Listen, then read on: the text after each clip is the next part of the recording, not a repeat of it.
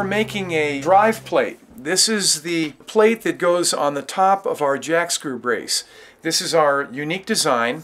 We've simplified it down to the essential component parts. Of course, we see our 1-inch drilled hole through here.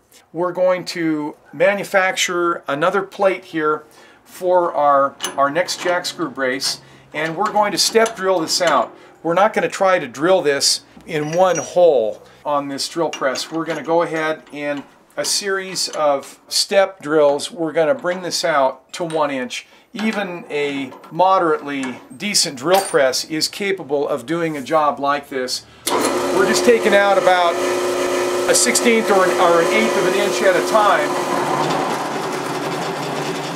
I'm just using a water-soluble coolant to prevent the drill bit from overheating. We don't want to burn up our drill bit. So we're taking this out. Now we're bumping it out to 7/8. Our last two drillings will be 15/16 and then 1 inch. So our last drill through will be what's known as drill reaming. We're just going to open it up to our full dimension with very little oversize to that hole. We want our drilled hole to be close on size.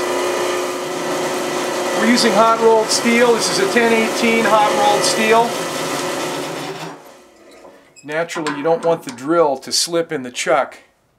So sometimes on these larger step shank drills, we'll just go around and tighten all 3 key spots. Less chance of the drill slipping.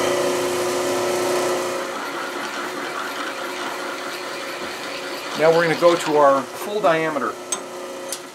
If we tried to drill this in one drilled hole, the drill will want to wobble and open the hole up to much greater than 1 inch, which would leave our jack screw pin loose in its registration hole.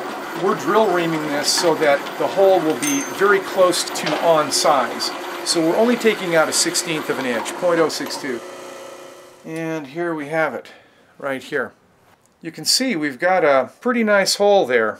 It's clean, it's true, and very close to being on size. We're going to weld this on the end of our 4-inch by 4-inch 1/4-inch wall box tubing, and this will make our drive plate from which we advance the jack screw in the single pick point support of a lateral limb, say a leaning oak tree or a tree that is having subsidence problem.